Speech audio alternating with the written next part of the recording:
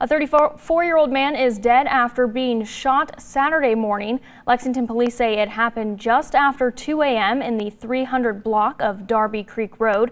When officers arrived, they found a man shot in the street. The victim was taken to the hospital where he was later pronounced dead. Police say the suspect left before officers arrived. The Fayette County coroner has identified the victim as 34-year-old William L. Edwards. This is an ongoing investigation. Anyone with information about this case is asked to call Lexington Police.